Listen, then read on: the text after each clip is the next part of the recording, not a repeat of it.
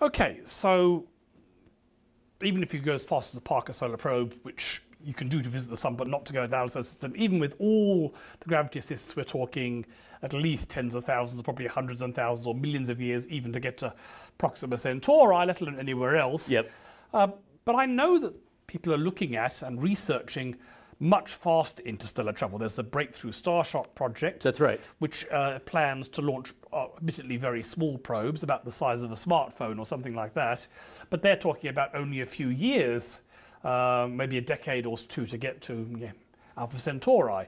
So how can they do that? I mean, we know that using normal rockets, that's right, you can, if you have more fuel, you can get faster. And that's, for example, how the mission to Pluto got there, by just burning a lot of fuel. That's right, for a very long time, that's right.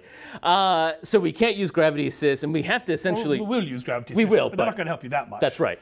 And it might get you double the speed, but you'd need like hundreds of times the speed to achieve this. And you can get a good speed getting into low Earth orbit, and as we saw with all those cases, your fastest speed usually is right as you're leaving the Earth.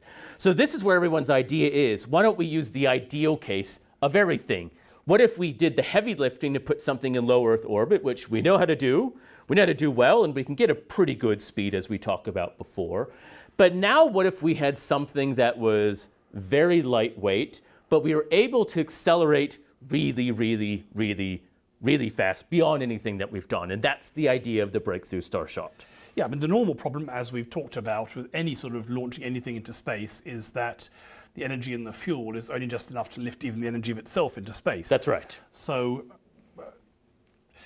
you can't have a very lightweight rocket if most of it has to have the fuel to power itself. Exactly. So you'd want something that didn't have to carry fuel. That's right. And that's the idea of Breakthrough Starshot again, is that the fuel is on Earth. You're using a laser on Earth to push the object in space. So the object in space can be really lightweight. That's right. So, and this is what we're talking about here. So this is what we talked about also when we were talking about space junk, of using lasers to deflect or deorbit space junk. It's the same principle. If you have enough energy from a laser, you can create essentially a force on an object and give it a push.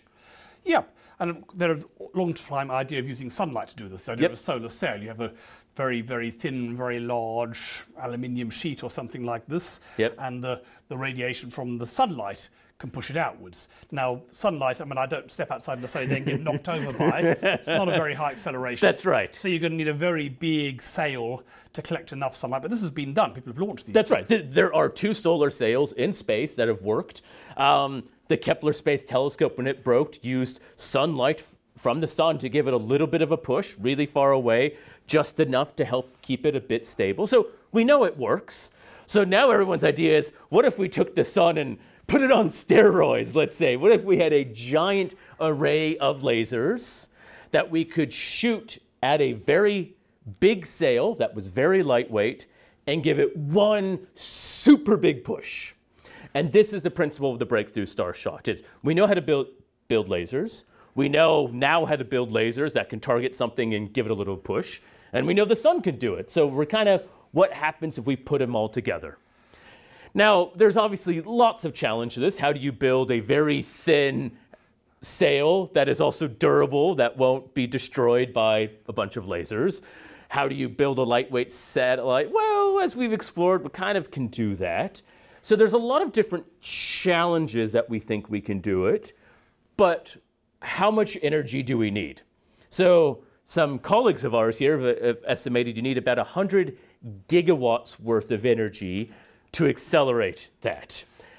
Okay, that's pretty big. So the current biggest battery that we can store in, that's about 100 times bigger than the biggest battery we can build on Earth right now. Okay.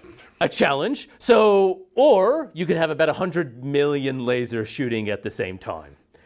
So it's the sort of idea that maybe the principles are there. I think this is the difference when we talk about interstellar travel. All of this can come together to work.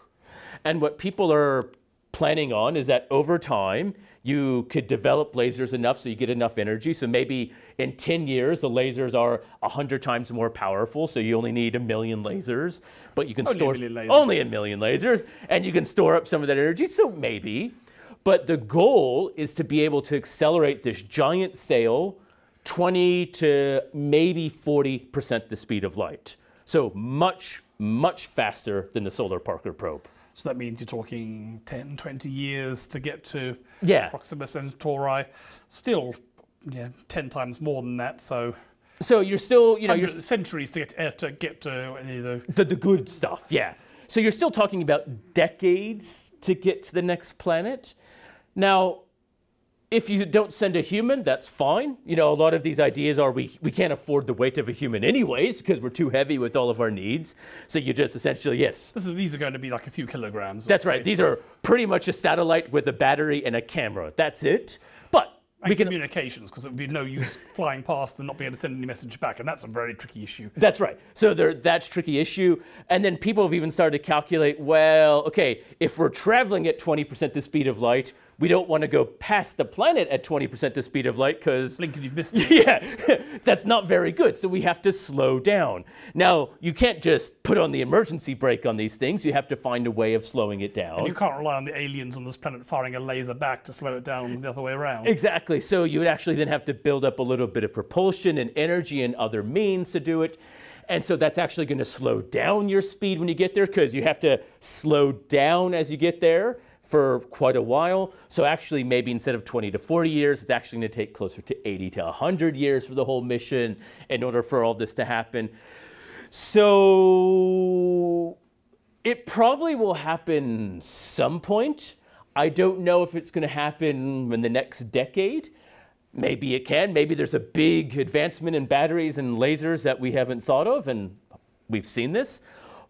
But we probably won't see it anytime soon, but I imagine it will happen. It just won't be the means for sending people interstellar, just small satellites.